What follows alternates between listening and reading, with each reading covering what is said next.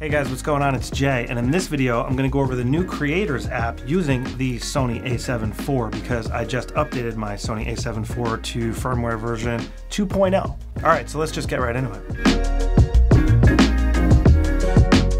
Alright guys, if you need help updating your firmware, I created a dedicated video on that already, and I'll have that linked below the video. So check out that video. That'll walk you through the process of upgrading your Sony a7 IV from whatever version you're at up to version 1.1. Once you're at version 1.1, you are ready to go to version 2.0, and that'll get you up to speed to where I'm at, where this video kind of starts. So I got the Creators app here. I'm just going to click on that. And here's what it looks like when you first turn it on. So what I got to do is connect it to the Sony a7 IV. So I'm going to select, and by the way, notice how there's this home screen, camera screen, folder screen, and then there's this other option here where you can share photos and stuff like that. It's almost like a forum type thing that they set up here. What we're going to want to do is hit connect camera. So I'm just going to click that. And now what it says, do you see the QR code on the camera screen? So I don't see the QR code on the screen right now, so I'm just going to click next. And it says select the camera that you would like to connect. I want to connect the a7 IV, so I'm going to select that guy. And then it says from the camera's menu, go to network, PC remote, smartphone connection. So let me go to the menu. All right, so in the network area, I'm going to go up here to connect/PC remote, then go over to the right, smartphone connection. And then this screen is going to pop up. So I'm just going to check this box so it doesn't show this next time, and then I'm going to hit connect to smartphone. So launch the app and start pairing. So here we go. I'm just going to click connect. And now, because I hit connect on the device here, it's telling me to tap OK. So this is like this handshake process. So now you got to hit OK on the camera. Now I'm going to have to hit pair on the smart device, which is an iPhone 12 mini, by the way. That's what I'm using. So if it doesn't look like this, that's because I'm using an iPhone 12. The newer iPhones, this might look slightly different, for example. Now it's telling me over here on the camera, connected device, iPhone, correct. Click OK. And I'm just going to click next on the smart device. And now that it says that the camera is looking for an access point, it wants to connect the camera to a Wi-Fi network. Now, this is for uploading to the cloud and things like that. So I'm not going to do that. I'm actually going to skip that step because I don't want to upload anything to the cloud. All I want to do is remote control the camera and also transfer photos from the camera to my smart device. If you guys want to upload to Sony's cloud and use those other features that I showed in the beginning of this video, you can connect to your home Wi-Fi network if you want. That's up to you. But like I said, I'm going to skip that for now. So the camera setup is completed. You are now almost there to use the app. So that's cool. So I'm just going to click next. And now here we are. So check this out. So now we have the option to do a bunch of stuff. And if you notice on the top of the screen on the iPhone here, we have a plus icon if you want to add more cameras. Next to that, you have the Cloud Creators where you can sign in and stuff like that. And then on the top right, this is where settings are. Just has the Wi-Fi setting there.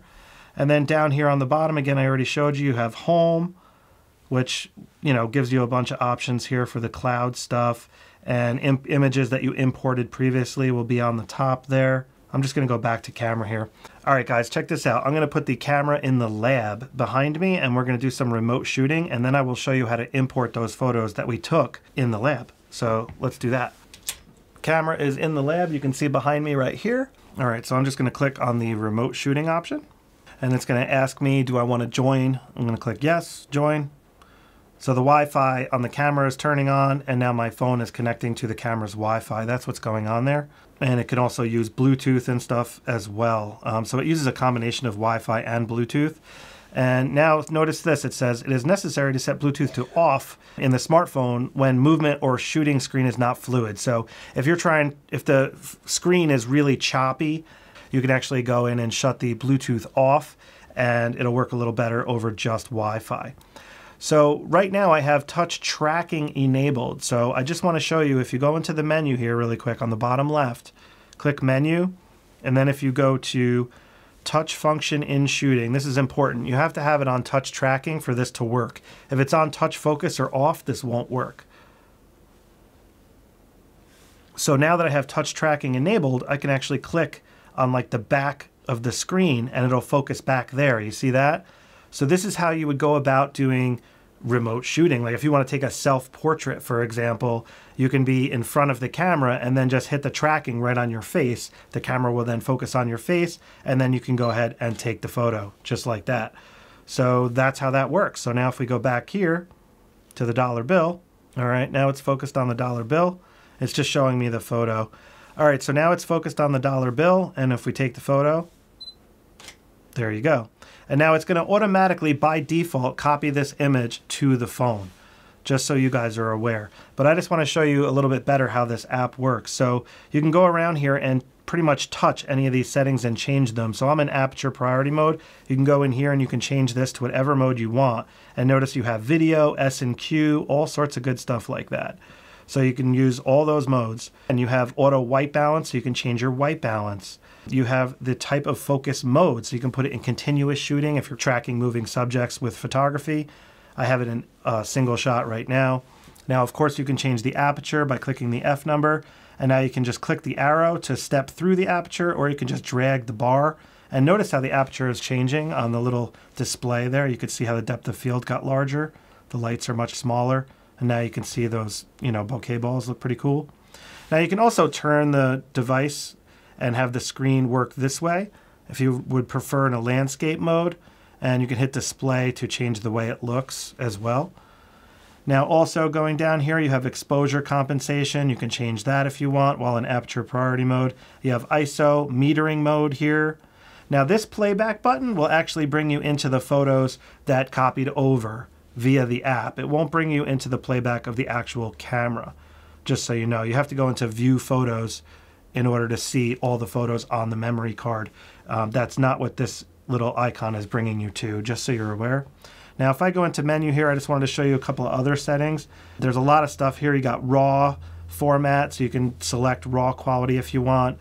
Your movie mode formats are in here as well. Now, if you do want to record movies and transfer them to your smart device, you can't go higher than 100 megabit. 100 megabit is the highest you can go and have the files copy over, just so you're aware. Now you got your date and time set up and stuff like that, which is pretty cool. Now, another thing I wanted to show you, though, is down here on the smartphone settings, you have mirror mode. Now, a lot of times people ask me, my face looks reversed. How can I fix that? This is where you would go to fix that, and it'll just flop the camera the opposite way. You have grid line if you want. You can enable grid line, or you can select different options there. I like rule of thirds, though. And then emphasize record display. I turned that on. So when you hit record, a big red box will pop up, so you can see that. So now you can see the rule of thirds on the screen, which is pretty cool. Nice feature. So let me just switch this to video mode really quick. I'm just going to put it in intelligent auto video mode. And that's what it looks like. And I'm just going to hit record. So now I'm recording video, and you could see that record window popped up. And now if I click back here on the background, it's going to focus on the background while recording video. This is crazy powerful, guys. Focused on the quarter there, and now back to the dollar bill. I'll just hit stop recording. All right, so that's pretty much how remote shooting works. And like I said, it's pretty straightforward. It's not quite as hard as you might think, and this app seems to work pretty darn good. It seems a little more stable than the Imaging Edge app, I gotta say.